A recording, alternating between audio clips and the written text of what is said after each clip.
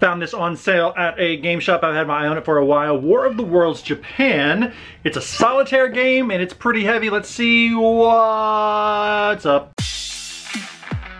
War of the Worlds Japan. There's also French and America, but I don't have those. All right, so we have the very large rule book, a board that we will look at in just a second. We have a bunch of chit chats.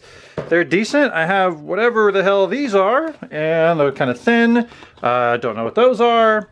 I got that. I got some dice, some stands, a little, that's kind of neat looking.